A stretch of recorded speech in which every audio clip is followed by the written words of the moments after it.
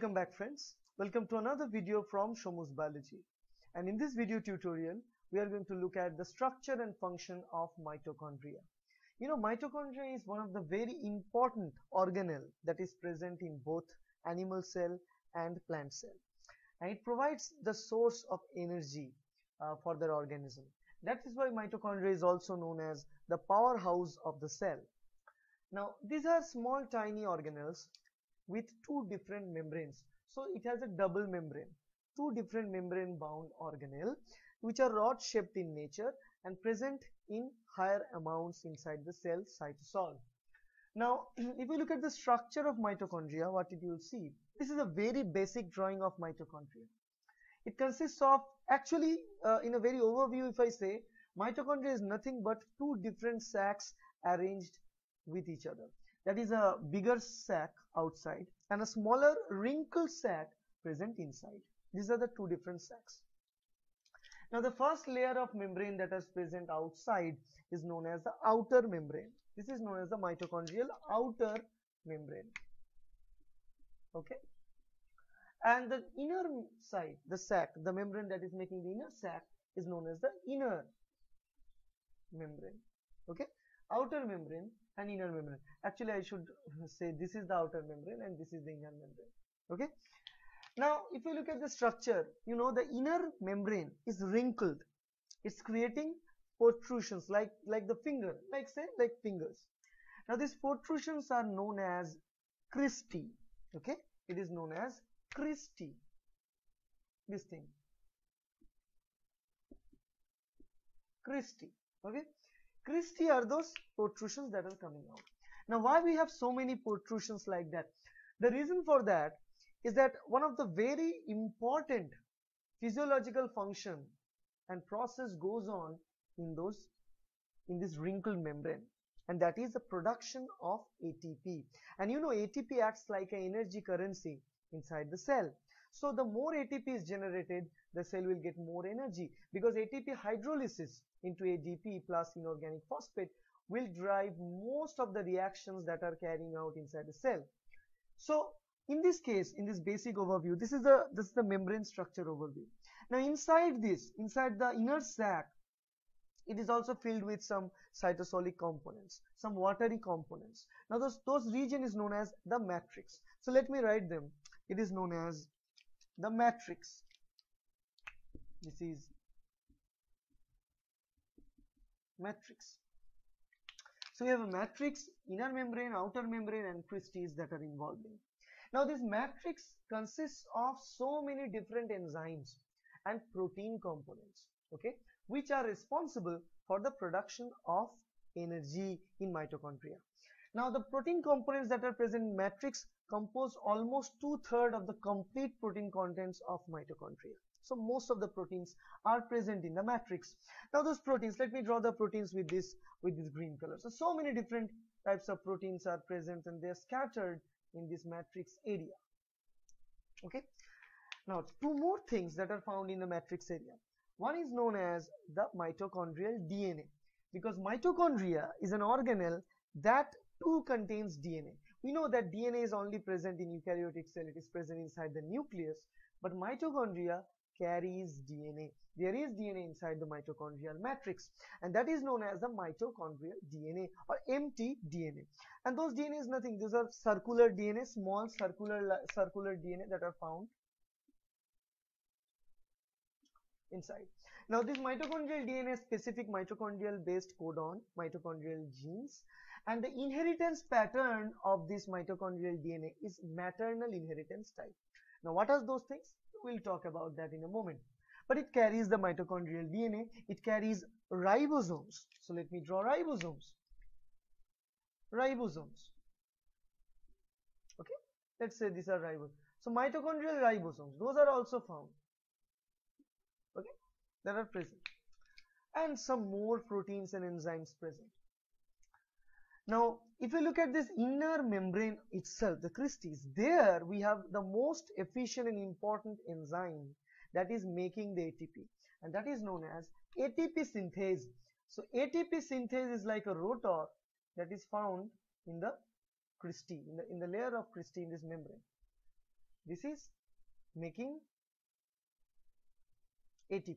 So it is ATP synthase.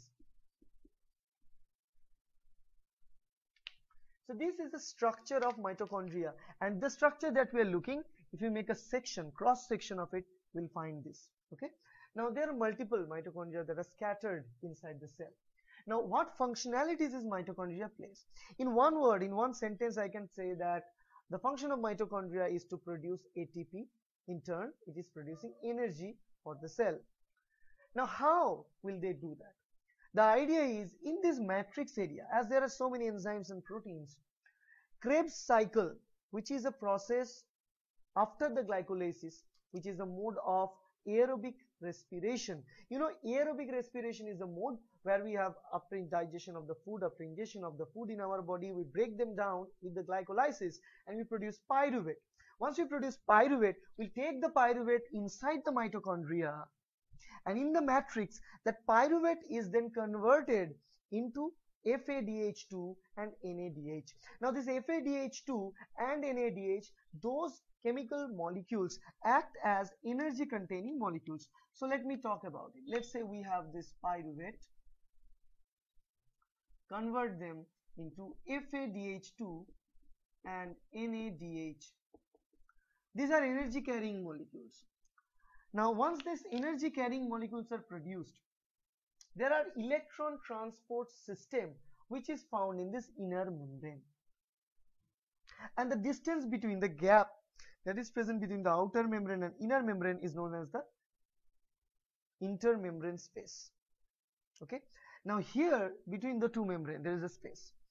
Now the idea is, in this membrane, in this inner membrane, there are specific factors and proteins embedded. Except for ATP synthase, there are other protein factors embedded. We call them different complexes, like complex 1, complex 2, complex 3, like that. So those complexes help in carrying electron or transport electron from complex 1 to 2, from 2 to 3, from 3 to finally to this ATP synthase, and finally it will be pumped out. Now at that cases, every time it shifts an electron, it will also pump some protons out into this membrane space, inner membrane space, the intermembrane space. So once the protons are pumped in this space, the matrix becomes less proton and the proton concentration is higher outside there. Okay, then it generates a concentration gradient of the protons, and once the protons are taken down the concentration gradient from this inner membrane space inside the matrix, this ATP synthase will also tag ADP with inorganic phosphate and it will make ATP. So the idea is, you know, they will transfer, they help in the transfer of electrons, and once they transfer electron, they will also pump out protons. Okay, once pumping the protons, we have ATP synthase, which will convert, which will take ADP and inorganic phosphate and make ATP out of it. Okay, this in a sense of how this process, I think you can see this ultimate last part of the board. Now this is how they produce ATP. Okay, now this video is not about how they produce ATP, there are separate videos on that, you can watch that video in my channel. But the idea is, mitochondria will uptake glucose, it will uptake pyruvate and break them down, produce energy containing compounds, use that to make ATP. Now once ATP is produced, mitochondria will release that ATP outside the cell, in the cytosol, in any other places inside the cell, when the cell can take that ATP and then function properly. So these are the sequential events when mitochondria plays the most important role of ATP production or energy production. Another thing I should mention is about this idea, why do an organelle contains DNA of its own? Now the idea here, it was supposed that this idea, this hypothesis that this organelle was nothing but a prokaryotic organism. Let's say a few, let's say thousands and thousands years back, even millions of years back, this act as a bacteria. Mitochondria was nothing but a bacteria. It's a prokaryote that carries its own components, that carries its genome, it carries own ribosomes, own proteins to make energy for their own, to keep living on their own. Now maybe due to some intention, that organism is engulfed by a larger cell, which is a eukaryotic cell.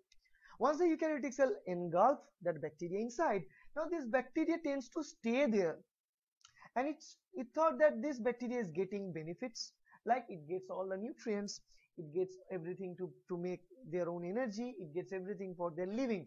So that bacteria or that prokaryotic organism, as they're getting benefits from the eukaryotic cell or the host cell, start to stay there. And after so many years, that cell is now become an integrated part of the eukaryotic cell.